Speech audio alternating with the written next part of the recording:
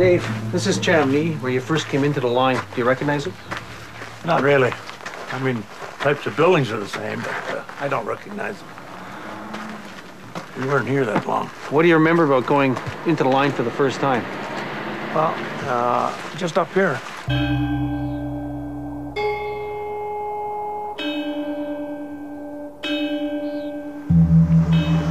Well, when we first got here, before we bedded down for the night, we turned and looked out into the field here, and there was Americans that had been slaughtered by the Chinese. It was probably 50 or 60. Never counted them, of course. But they were all caught in their sleeping bags. At first, I didn't really understand what it was, and people started saying, look it. Most of the guys were half out of their bags, some not even out of their bags, some out of their bags completely. They shot them all, yeah. They just killed them all. They had no guards posted, no nothing. They just went to sleep. They thought they were in some kind of Disney World or something. I don't know. They thought they were safe? Yeah, I guess they just figured that the war was like way up there somewhere. That's about the first time I realized that the seriousness of what I'd gotten myself into. You know, I joined the Army because I was mad at my girlfriend. And here I am now. Somebody's maybe going to take a shot at me, and I'm not sure I really like that. I'm questioning my wisdom quite a bit at that time. In fact, all that night and the next morning moving out, I'm thinking, Jesus, what have I done? You know, and I'm sure I wasn't the only guy thinking that way.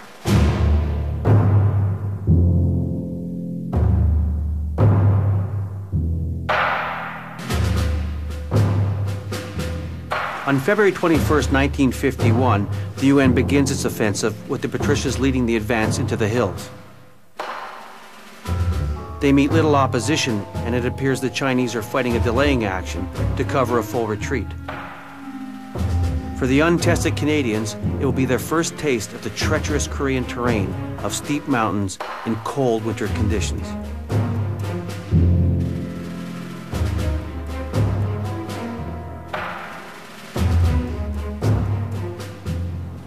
We're going to try to find Hill 419, which is where the Patricias had their first real action in February 1951. It's a whole pile of these hills. Here's a saddle over here. Look at there. I bet you that's it.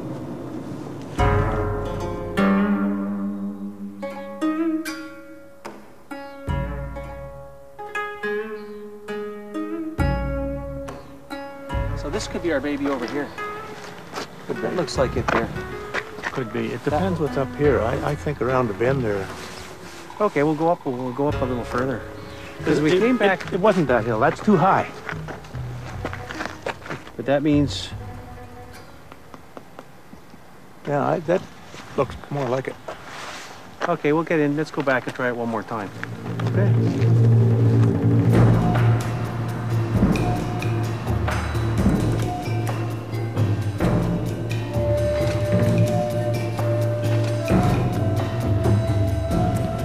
So you think that this is it?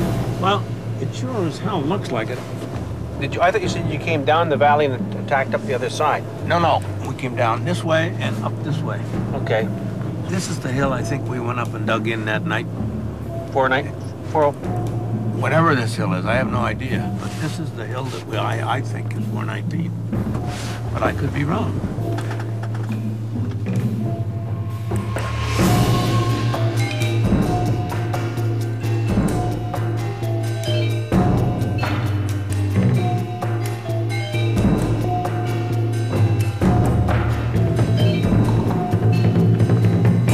So you think this is it? It sure looks like it to me. I mean, it all fits. It's about the right height. Saddle's there. The other company was dug on the reverse slope there. Hey, come down here and show us where we were up here. Show me we were dug in, how it's set up. Yeah, well, we were dug in on that ridge line up there.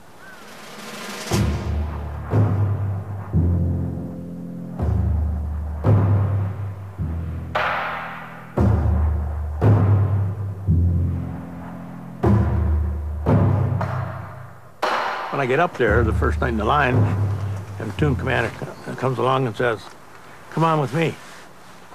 I said, what do you want? He said, we're going on a recce. I said, wait a minute, I just got here. I said, somebody else must have more experience. No, you're going and the radio man. So we came down this draw here, crossed the valley floor, and went up that draw there, I don't know, maybe 200 yards up there, and came back up the hill, and got up the top, and I thought, oh, geez, I did a great job.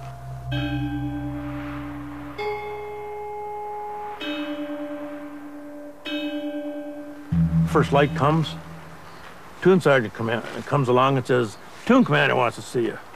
Oh, what have I done now? So I go down, and he said, since you were down there with me yesterday, you can lead the company. I thought, holy shit, I just got here, and here, what am I doing on? You know, and I thought they were picking on me or something. That's just the way it turned out.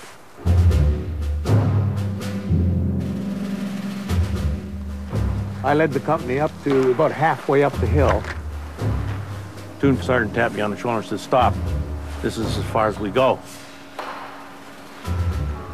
And the other company came through just as the first section stepped over a sort of line, you could almost say. The machine gun opened up and cut them all down almost, the whole goddamn section. And I was like one step from going around that corner. And we never did get up there that day.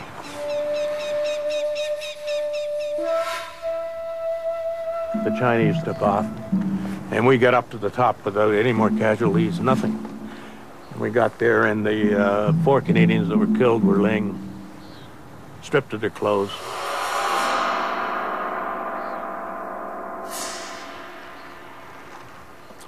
Well, it's the first casualty that I'd seen that way. I mean, they had some other ones, but that was the first one I'd seen.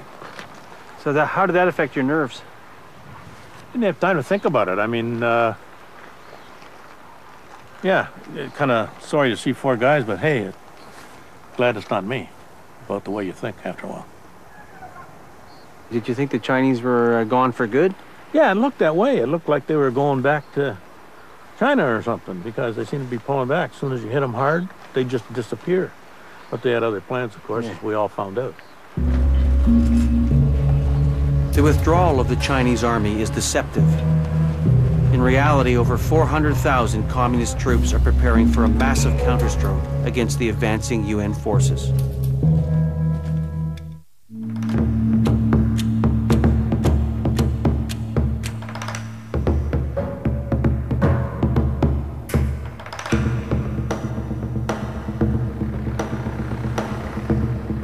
We're just coming into Kap'yong village right now, and this is the location where the second Patricius came in April 1951. And Dave, do you recognize it?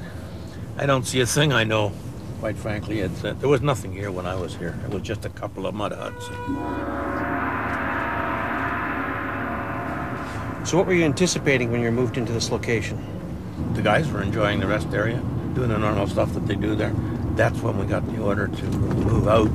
We knew we were in for something, but we didn't know it was that big. I mean, or as big as it turned out to be.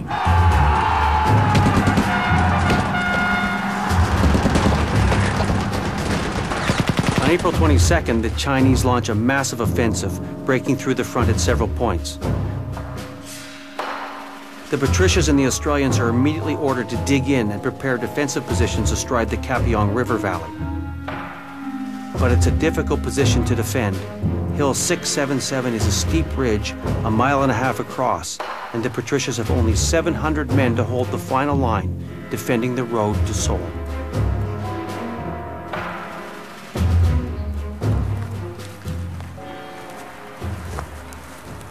You can see that we're walking right up here, so we're right around this area. Right. And you guys, we're spread out on these major hills up over here. Right.